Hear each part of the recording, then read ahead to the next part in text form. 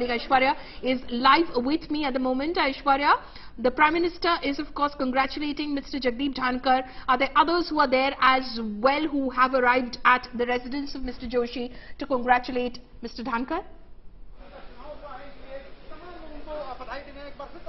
Well, we have seen the Prime Minister coming and congratulating Jagdeep Dhankhar. We've also seen JP Nadda, who's the President of Bharatiya Janata Party. Piyush Goyal is also inside the house. These are some of the top leaders. We are expecting Home Minister Amit Shah to also arrive in some time. At the moment, we are giving you visuals of the supporters, the people who are happy, those who are now waiting for Jagdeep Dhankhar to come from inside the house. In fact, let me also, ask Pradeep to show you the stage which has been made on the other side. There is a chair which has been kept for me, and Jagdeep Dhankhar will address the press from here in just a couple of minutes. At the moment, the supporters are here waiting for Jagdeep Dhankhar to step out of the house. We are yet to know whether it will be Prime Minister who will be accompanying Jagdeep Dhankhar, but it looks like at the moment that the passage that you see filled with people who are wearing these turbans are supporters of Jagdeep Dhankhar. They are now waiting for Jagdeep Dhankhar to now come and address the media. The stage is already set.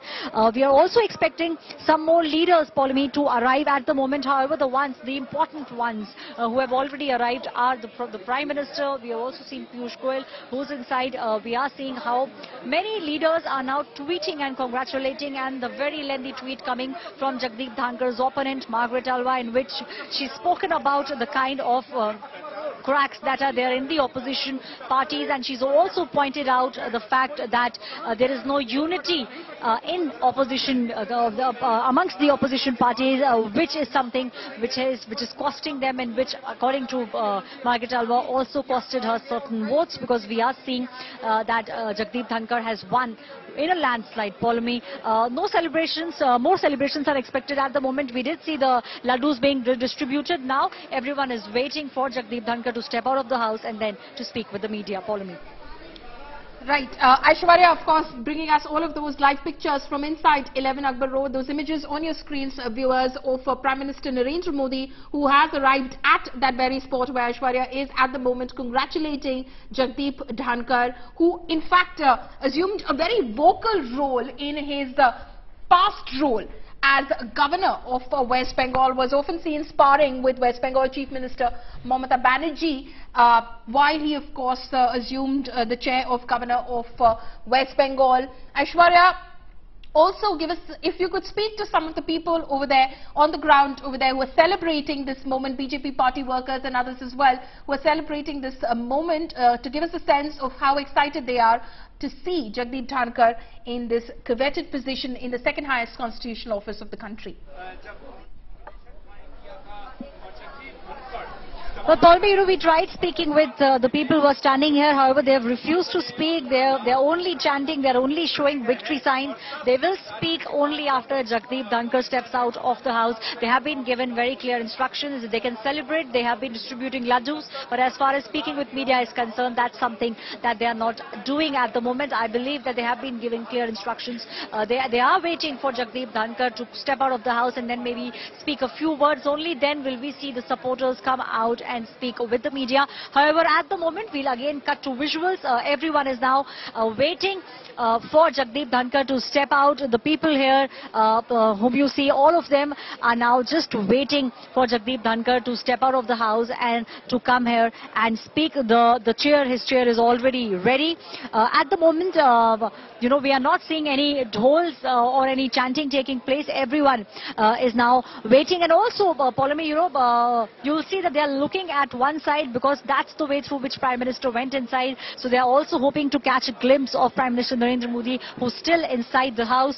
So we will see some commotion take place once Prime Minister steps out. At the moment, we understand there are many leaders inside. Prominent amongst them are JP Nadda, who's the BJP president, also Piyush Goyal. We're also expecting the Home Minister Amit Shah to arrive in just some time from now. At the moment, everyone is waiting for the Vice President-elect Jagdeep Dhankhar to step out of the house and then to speak with the media. Paulami.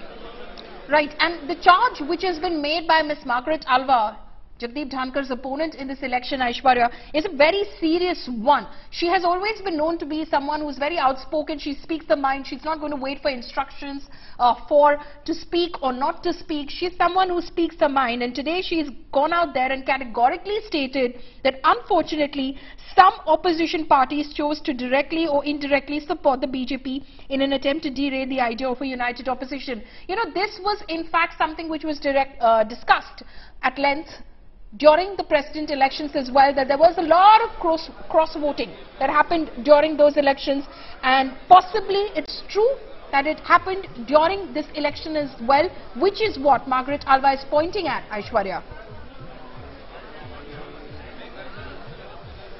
Margaret Alva, for me, is a veteran politician. She is an old 80-year-old lady who's had decades of political career behind her.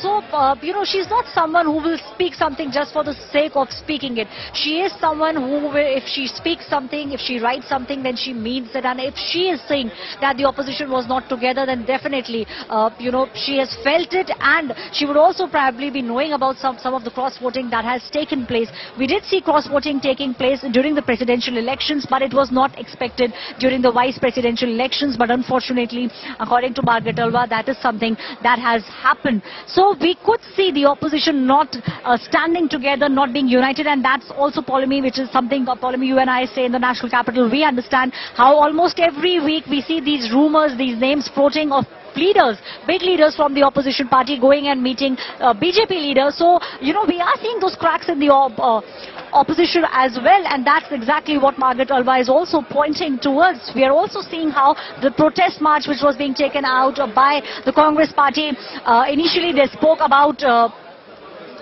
that you know, they were fighting because Sonia Gandhi was being called to ED, but then they changed the stance because they understood opposition will only come together when they speak about larger national interest like inflation, like the GST. So all those things are definitely playing on the minds of leaders, and the biggest blow was the fact that the TMC, which has the second largest number of MPs after Congress, they have abstained from voting. So definitely it shows how big a crack there is in the opposition ranks.